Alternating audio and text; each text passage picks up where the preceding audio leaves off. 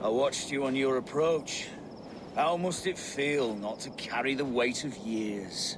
I am not a child. Yet I see in you a child's blissful ignorance of the world's darkest truths. A fool. You gathered all this from a glance? In this way, I am wise. Perhaps you will learn better through flyting. I will challenge you. I accept, and I will place a wager on it. Here's my bet.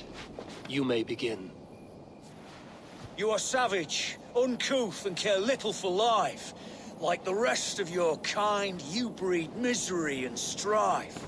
Both your hands bear the blood of 1,000 dead men. 1,000's a pittance. It's closer to 10. Not the worst.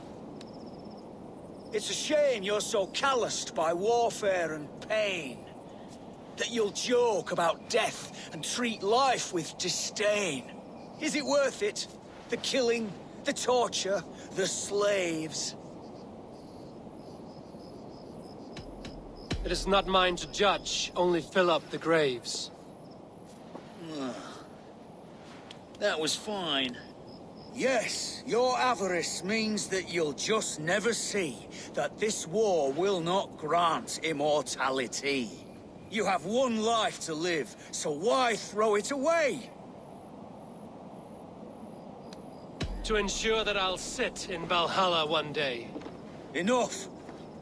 I've heard more than my fill of your cruelty. Take your winnings. May spending them bring you fleeting joy. I promise it will.